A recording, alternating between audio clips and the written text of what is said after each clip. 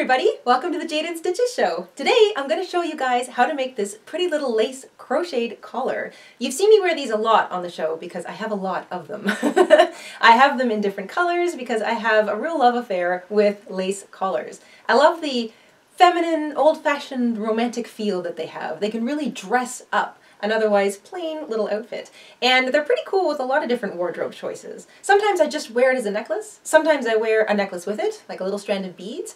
And sometimes I wear it over top of little cardigans or sweater sets to the office. So they're kind of neat for a lot of different situations.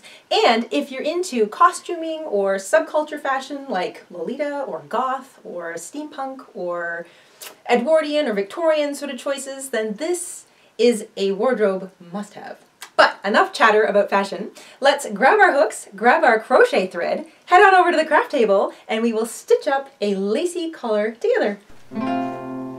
For our lacy little collar, we're going to be using crochet thread. This is crochet thread size 3, not to be confused with the regular yarn sizing. You want crochet thread size 3. This is 100% mercerized cotton. So you want crochet thread size 3 for this project. You want a pair of scissors, a yarn needle, a little pearlized button about 1 centimeter in diameter, a needle and thread to sew it on with, and the hook we're using today is a 3.75 millimeter or an F5. And once you've got all that assembled, we can get started. We're going to begin with a slip knot. Now this collar is designed to sit somewhere around your collarbone, but I have 3 sizes for you. So if you have a 13-inch neck, you want to chain 82 to begin. If you're closer to 14 inches, you want to chain 88. And if you're closer to 15 inches, you want to chain 91. But remember, this does sit around your collarbone, so it's a little on the loose side to begin with. Okay, to recap, I'm going to talk about sizes small, medium, and large now. If you're making a small size, you want to have 82 chains, medium, 88 chains, and large, 91 chains. But the pattern is the same for all of us. So into the second chain from the hook, so skip over the first one, you're going to half double crochet, and you're going to half double crochet all the way back to the very beginning. So half double crochet into each stitch across.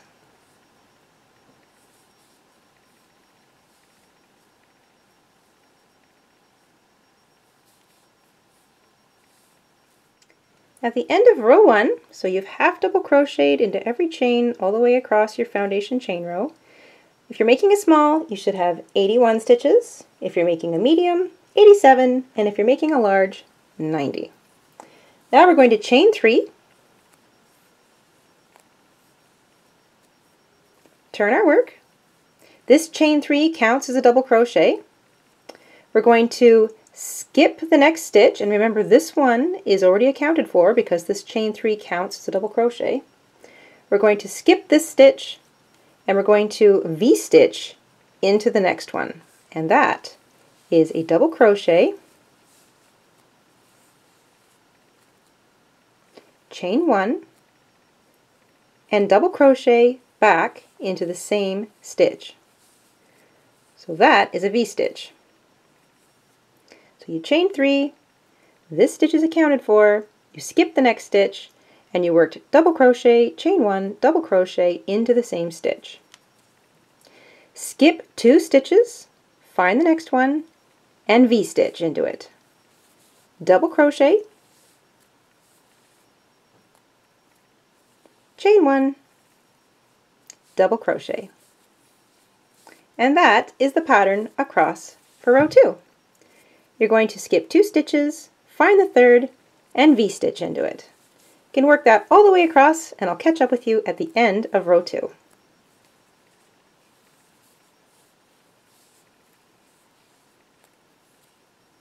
Once you get all the way to the end, working a V-stitch into every third stitch, you should have 1, 2, 3 stitches left. So you're going to skip 2 and double crochet into the last stitch. So the chain 3 that began row 2 counts as a double crochet, and we're going to end with a double crochet. Now, for those of you making a small, you should have 26 V-stitches in total. For those of you making the medium, 28 V-stitches, and the large, 29 V-stitches. And that's an easy way to count up. You just count your V-stitches. Right, row 3. Row 3 is really easy because we're going to repeat row 2. We're going to chain 3, turn our work, and you're going to work a V-stitch into the middle of every single V-stitch from the row previous. So after you've chained 3, find the middle of that V-stitch and work a double crochet, chain 1, double crochet into it. And this one is easy to eyeball. You just look for the next V-stitch, find the middle, and work a V-stitch into it. Work that all the way across, and you should still have 26, 28, or 29 V-stitches, depending on what size of collar you're making.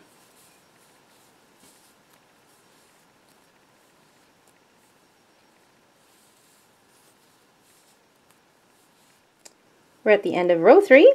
You've worked your last V-stitch into the top of the V-stitch from the row previous. Find the top of that chain 3 and double crochet into it. So at the end of row 3, your stitch count will be the exact same stitch count that you had at the end of row 2. So now you should have 2 rows of V-stitches. We're going to chain 3, turn our work, and now we're going to work some shells.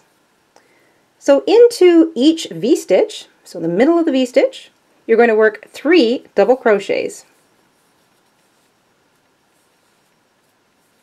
So for the purpose of this pattern, a shell consists of 3 double crochets, and you're going to work 1 into the middle of every single V-stitch all the way across. So if you had 26 V-stitches, you'll have 26 shells, 28 and 29 respectively. So 3 double crochet into the top, or the middle I should say, of every V-stitch all the way across.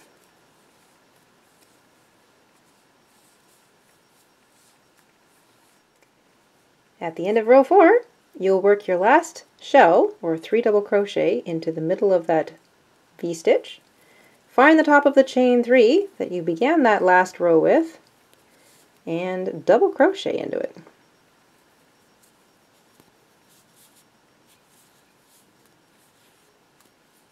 Alright, if you had 26 V-stitches, you should have 26 shells, 28 or 29 respectively.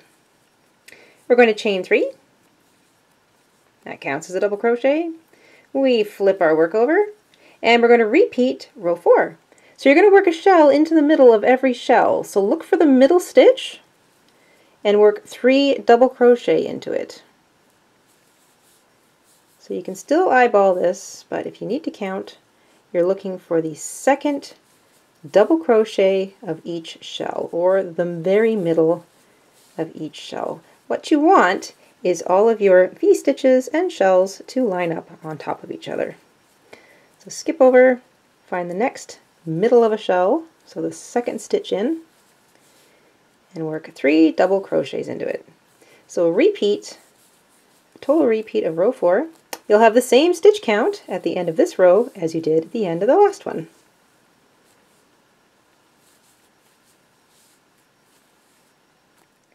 We're at the end of row 5.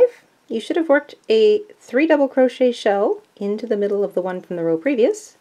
Find the top of that chain 3 and double crochet into it. We are now going to work a border row. So instead of turning our work and working backwards, we're going to chain 1 and turn our work so that we're looking at the raw edge or the short edge of our collar. We're now going to work about 9 single crochet up the short edge of our collar. Aim for 9.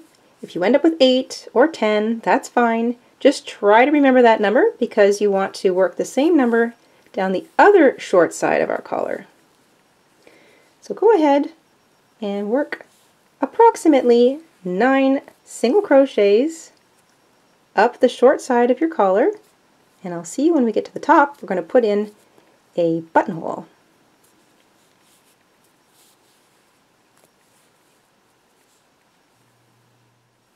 I've worked 9 single crochets into the short edge of my collar. I'm up at the top. I worked my 9th into the first chain of my foundation chain row. See, there's my short tail. Now we're going to make a buttonhole. We're going to chain 2, and we're going to single crochet back into that same stitch. And that is our buttonhole. I know it's small, but you don't want it to be too big, otherwise it'll slip off your button when you're wearing it. So 2 little chains will do it, especially if your button is about 1 centimeter in diameter.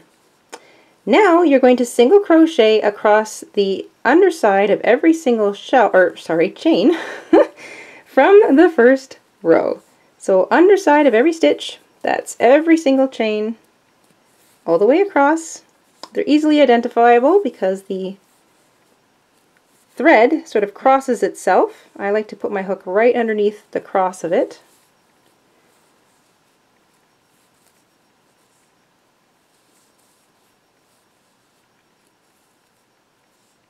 So just work your way across, single crocheting in every stitch, and I'll see you at the end of this row.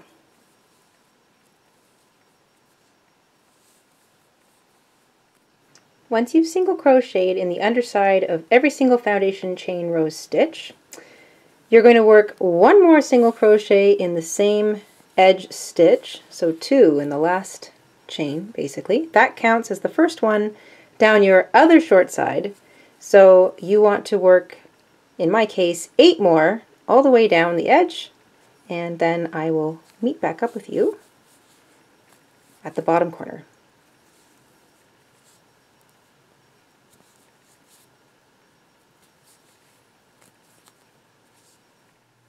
Once you've worked your single crochets down the other short side of your collar, you want to make sure that you have 1, it can be an additional one, but you want 1 in the top of the chain 3 that began row 5. So make sure there's a single crochet there. And now we're going to work a scallop edge across the bottom. So that is 3 double crochet in the middle stitch of the shell from the previous row. And you're going to ask me, Jada, if we're doing 3 double crochet in the same stitch, isn't that a shell? And I'm going to say, yes, it is in fact a shell. However, it becomes a scallop when you anchor it with single crochets. So we have it anchored with a single crochet on the end, and in between every shell, you're going to single crochet. And that turns a shell into a scallop. Find the middle of the next shell, work 3 double crochet into it,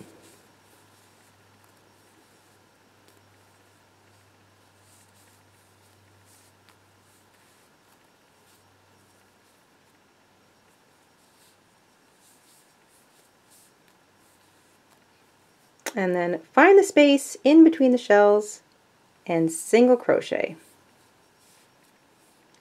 There you go. A little scalloped edge all the way across the bottom. So you can repeat that, working 3 double crochet into the middle stitch of every shell from the previous row, and working a single crochet into the spaces between those shells. And that will turn our shells into scallops, and that will be our bottom border, and that will be our collar. I will see you at the end of this row. Once you've worked all the way across to the other end, working 3 double crochet into the middle of each shell and then single crocheting into the spaces in between, work your last set of 3 double crochets and then just slip stitch into the first single crochet of that little border row we made, and that will anchor the last scallop. And that is the crochet work done.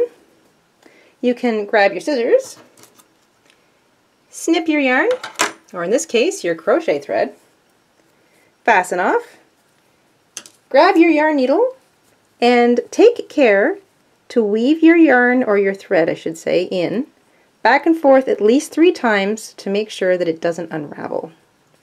So take a moment and do that now.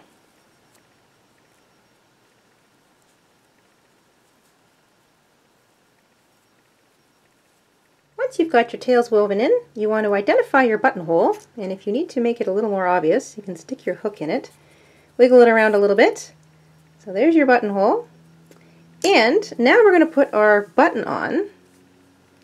So you want to match up your buttonhole with the top corner of the other side of your collar.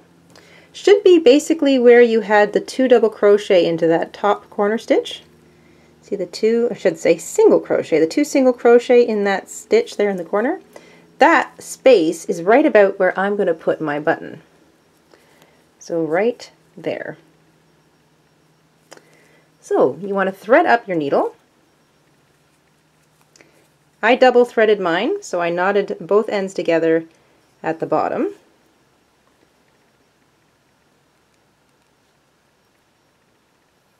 There we go. And I'm going to knot my thread on the underside, so the inside, this would be the part that's touching my neck. I'm going to create a simple knot.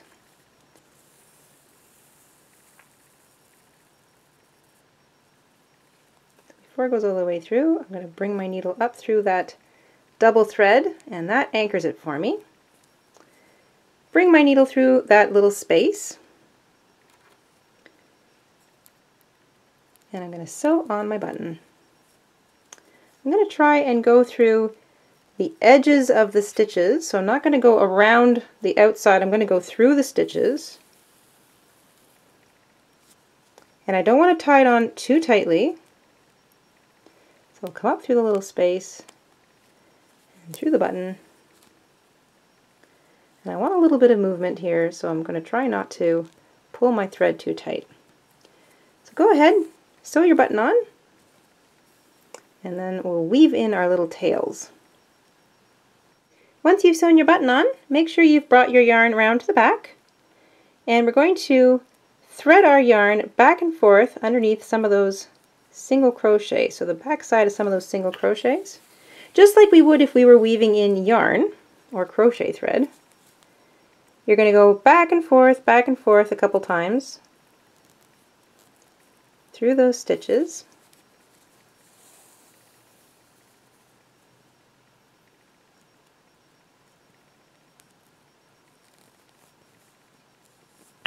There we go. And then you can trim it right where you pull it out. So careful not to cut anything else. There we go. And there's our button on. And that will fit nice and neatly through our buttonhole. And your buttonhole will stretch out a little bit, that's why you only want 2 chains. Now, finishing touches. See how your bottom edge wants to roll up a little bit? I highly recommend steam blocking it or wetting the entire collar and laying it flat to dry. So get it sort of damp, lay it out on a towel, and you want it to be flat. So you would lay it out completely flat and pin down your edges so that it dries flat. That way when it's resting around your collarbone, you're not going to have this little flip action happening. So I highly recommend lightly steam blocking or getting it damp and laying it flat and pinning it down to dry on a towel. And there you have it, one pretty little lace collar. It's perfect for dressing up a wardrobe or just wearing as a necklace if you want to look absolutely fabulous. It's totally old-fashioned and totally decadent, and every wardrobe should have at least one. I hope you enjoyed making this along with me today, everyone. Thank you so much for tuning in. And if you are looking for a copy of this pattern, you'll find it in our Etsy shop, and we'll put a link to our Etsy shop in the description box down below. And thank you to everyone who has popped over recently and done some shopping. Until next time, we will see you soon on the Jayda and Stitches show. Stay safe, stay crafty, and have an awesome week. Bye!